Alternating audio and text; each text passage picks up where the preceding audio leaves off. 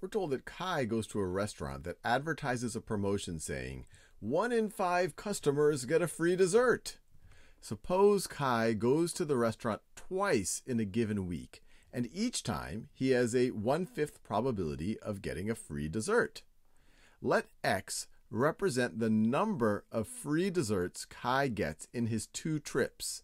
Construct the theoretical probability distribution of X.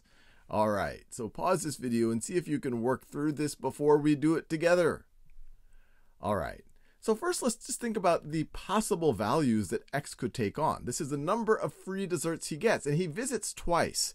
So there's some world in which he doesn't get any free desserts. So that's 0 in his 2 visits. Maybe on one of the visits he gets a dessert and the other one he doesn't. And maybe in both of his visits he actually is able to get a free dessert. So he's going to have someplace from 0 to 2 free desserts in a given week. So we just have to figure out the probability of each of these. So let's first of all think about the probability. Let me write it over here. The probability that capital X is equal to 0 is going to be equal to what? Well, that's going to be the probability that he doesn't get a dessert on both days.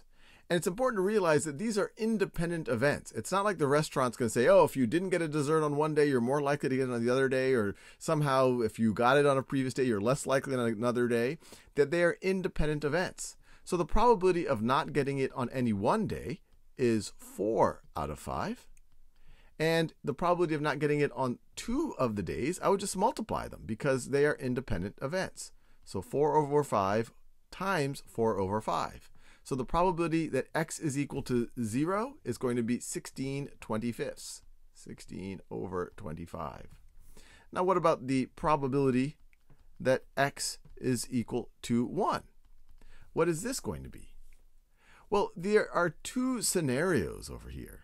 There's one scenario where, let's say on day 1, he does not get the dessert, and on day 2, he does get the dessert. But then, of course, there's the other scenario where on day 1, he gets the dessert, and then on day 2, he doesn't get the dessert. These are the 2 scenarios where he's going to get X equals 1. And so if we add these together, let's see, 4/5 times 1/5, this is going to be 4 over 25. And then this is going to be 4 over 25 again. And you add these 2 together, you're going to get 8/25. And then last but not least, and actually we could figure out this last one by subtracting 16 and 8 from 25, which would actually give us 1/25. But let's just write this out. The probability that X equals 2, this is the probability he gets a dessert on both days. So 1/5 chance on day 1 and 1/5 chance on the second day. So 1/5 times 1/5 is 1/25. And you can do a reality check here. These all need to add up to 1, and they do indeed add up to 1. 16 plus 8 plus 1 is 25. So 25/25 is what they all add up to. And we're done.